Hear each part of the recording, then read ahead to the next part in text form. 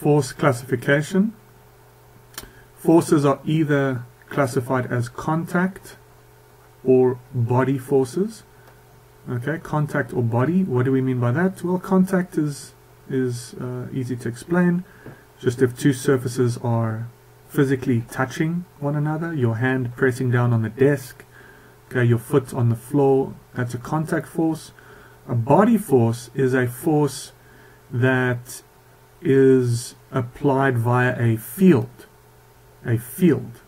Okay, a body force is related to a field, meaning like a gravitational field, right? You don't have to be touching the earth in order to experience the gravitational force.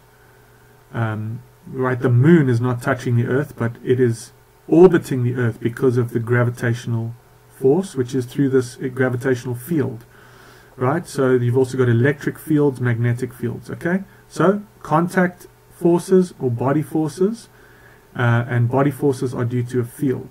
Okay, furthermore, these forces can either be concentrated or distributed. Concentrated means we assume that it's being applied at a specific point, okay, or it's applied over an area or a volume or a line. Those are distributed forces. Although all forces are actually distributed, right? So if you put your thumb down on the table, okay, just imagine that's a thumb, okay. Then of course, if you zoom in, then it is distributed over a certain area.